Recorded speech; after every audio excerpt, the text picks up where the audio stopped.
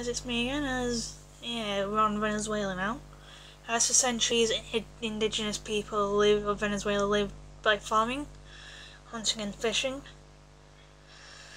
But by 1490 we met our good friend Christopher Columbus.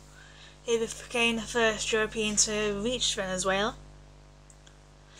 And a year later, in 1499, a Spaniard named Alonso de Ojeda led another expedition to the area, and he called it Venezuela, meaning Little Venice, after seeing huts on stilts, as the Spanish founded the first town in Venezuela. In 1521, as they also began importing African slaves, but Venezuela was relatively unimportant to the Spanish.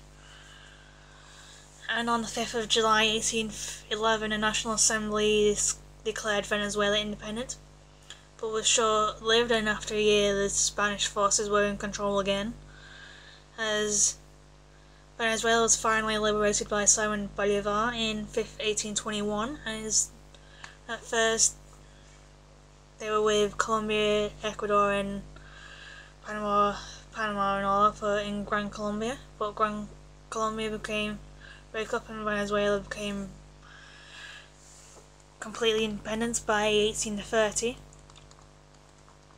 And during the 19th century, Venezuela was ruled by military dictators called caudillos, and the first was Jose Antonio Perez, as he ruled Venezuela until 1848, as Venezuela suffered many civil wars.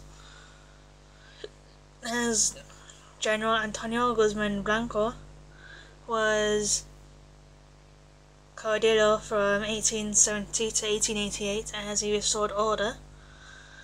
But in 1902, Venezuela failed to pay interest on loans from Britain, Germany and Italy, and as a result they all sent the navies to kind of block Venezuelan ports and all that. And by 1940, oil was discovered in Venezuela, as it became the most important export, and in 1940 a dictator was overthrown. An interim government had promised to hold elections, as a new constitution was introduced in Venezuela in 1947. And elections were held, however a coup took place in 1948, as Marcos Perez Jimenez became a dictator of Venezuela, but in turn was overthrown in 1958.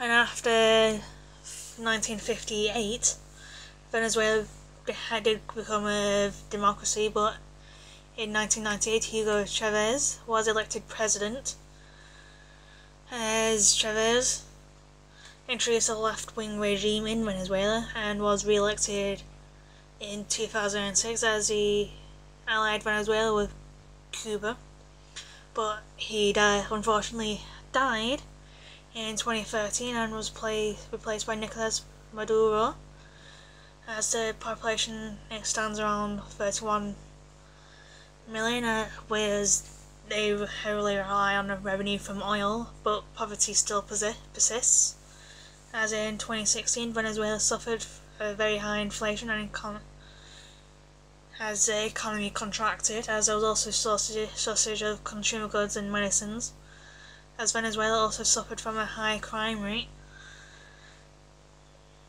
as they suffered from what is known as brain drain, as many wealthy people have fled abroad. In 2017 there were many protests in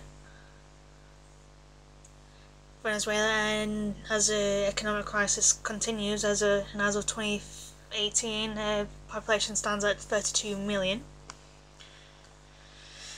And there's El Cibon, they also have to contend with.